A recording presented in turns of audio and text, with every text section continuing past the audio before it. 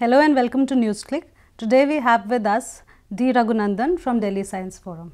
We're going to talk about the ISRO launches. So, we know that ISRO has launched 104 satellites and everyone is talking about what a big record it is. Like it's almost 2 to 3 times of the previous records.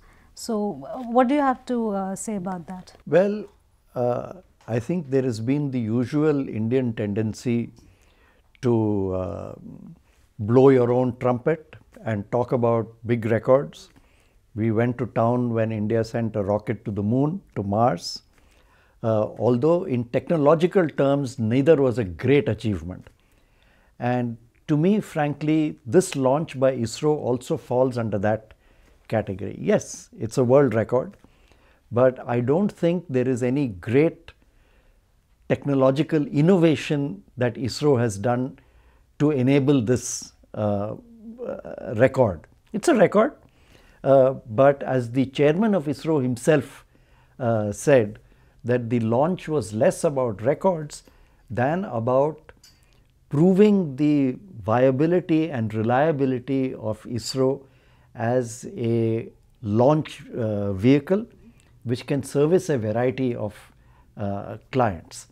And I think if we are to really understand the significance of this launch, one ought to be looking at where does ISRO fit in the global picture of commercial launch vehicles, what ISRO has done with science and technology, what it hopes it would do.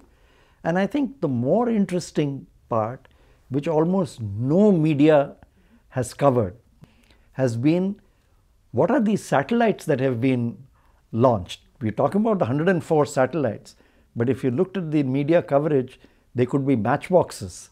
We don't know what these satellites are about, and I think there's a big story there which I think people would like to know about.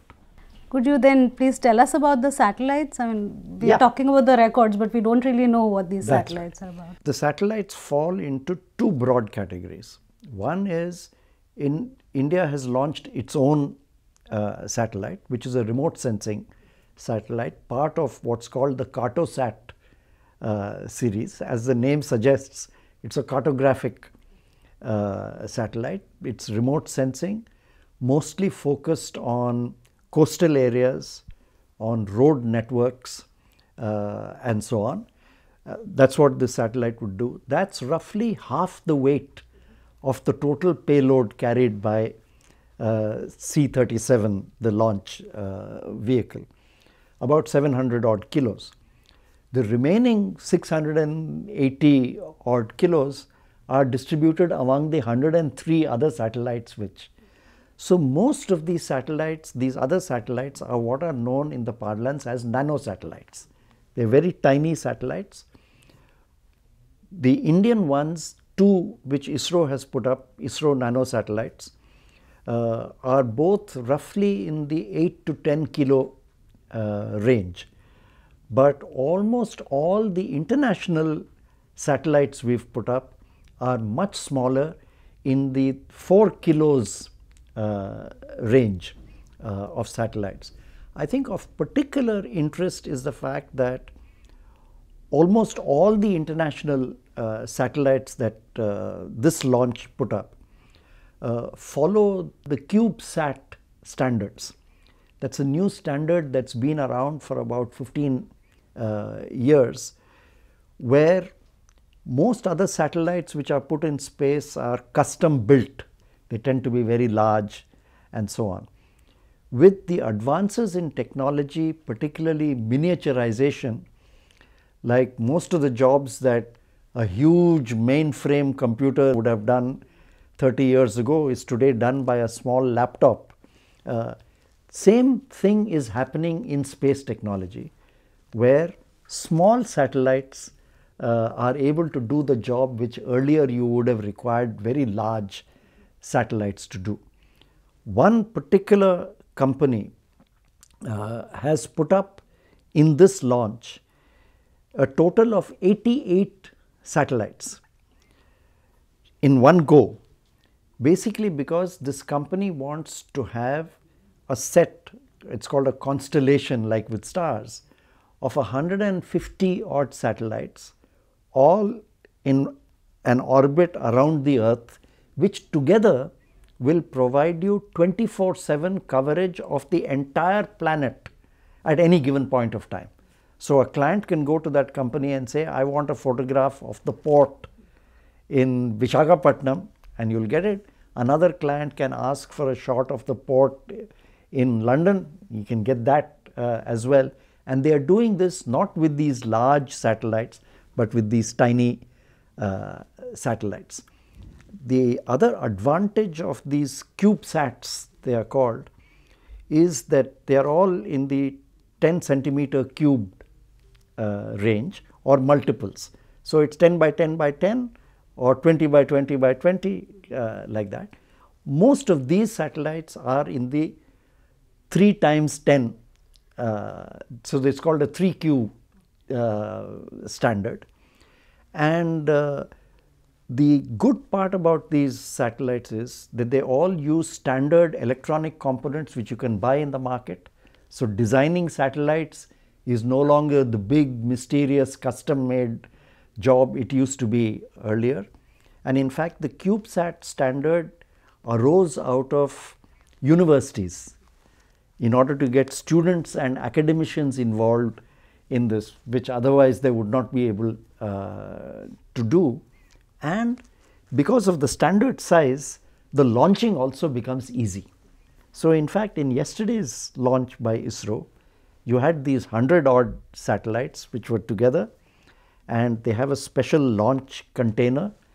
And the ISRO launch vehicle, basically once it entered orbit, just every 10 seconds would shove out a canister, each of which would release 3 nano satellites, and thereby covering the Earth. So I think the methodology of this was interesting. The nature of these satellites is interesting, and it indicates a future of what is likely to happen in space. I think more and more you are likely to see the large custom designed satellites being replaced by smaller satellites, and I think that's going to be a trend. I've just spoken to you about the constellation of 88 satellites called the Dove satellites. The other highly innovative set of satellites put up by the ISRO launch yesterday were the Lemur satellites, 8 of them put up for Spire Global. These are extremely innovative in the sense that while most other satellites do imagery, capturing visual images from the Earth's surface, this satellite is engaged in capturing radio signals. So it's audio based.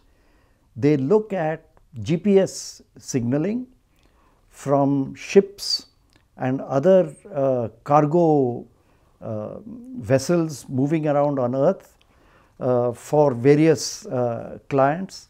And in theory, a few years down the road, with sufficient satellites around, they should be able to capture the movement virtually of any cargo carrying vehicle, whether on land, sea or air.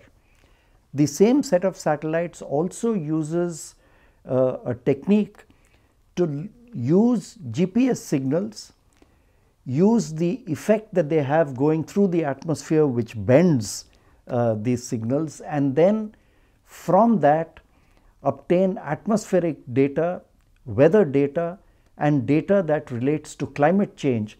And I think these would be of very high value both scientifically and commercially in the years to come.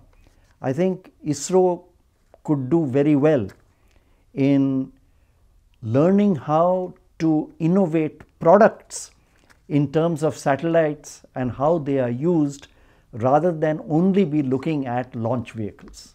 International media is focusing a lot on this achievement by India.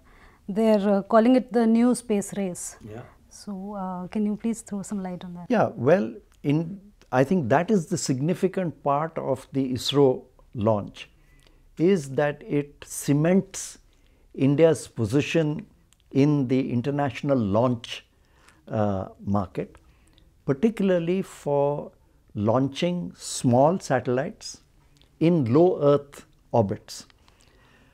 Part of this, like with many areas in which Indian science and technology has worked, has been India is constrained.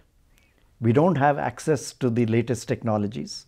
We haven't developed the latest technologies ourselves, but within the limitations of what we can do, we try to achieve the maximum that we can and do various innovations within that. We have done that in space and we have done that in nuclear as well. And I think this is an example.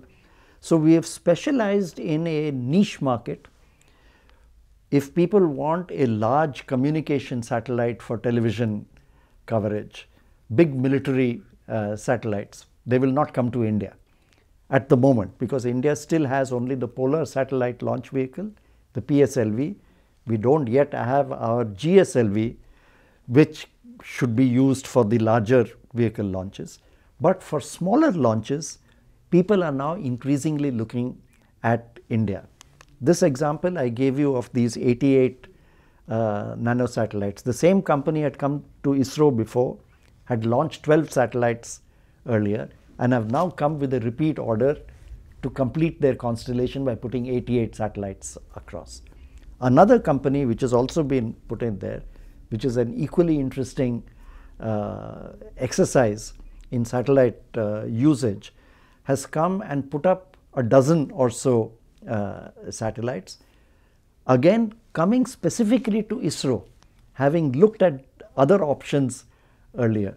So ISRO is establishing its position and consolidating its position in launching small satellites in low Earth orbits, which even in Asia, China does not do as a commercial venture, and Japan and South Korea have not yet reached that stage. So it's certainly true that India has marked out a space, but I think to put it in perspective, India has carved out a niche for itself, but in a $300 billion space launch market in the world, this is a very small niche. India, even for its own communication satellite needs, is still going to the European Space Agency or to other launchers and is not able to do those by itself. What do you think is the ISRO's plan next? Well, this year should mark the beginning of India stabilizing its GSLV launches. We've got 2 or 3 GSLV launches slated for this year. And I think that will be interesting to watch, because India has had 3 successful launches of the GSLV, which is a landmark and normally is used as a standard to judge whether you have reached a level of competence and you can say, yeah, we have got a good, reliable launch vehicle. If we do another 2 or 3 successive launches of the GSLV this year, I think we would have entered a new phase. India is also trying out a reusable launch vehicle. That is a rocket that you send up but which comes back. And the prototype that India has developed looks very much like the American space shuttle. It's that kind of a thing, whereas reusable rockets in the US and elsewhere which are being designed are standard vertical rockets which go up and come back down the same way, whereas the one India has designed will land like an aircraft on a runway, the way the space shuttle did. If you do develop reusable launch vehicles, that will further reduce the cost of launches. So India would have then gone into another league in terms of the competition it can enter for commercial launches. And then, as far as the science is concerned, India is planning a couple of interesting shots to Mars and to the Moon, and that we will watch out for, not this year but in the years to come. Thank you so much, sir. That was very informative. Thank you for watching Newsclick. We'll come back to you with more such stuff.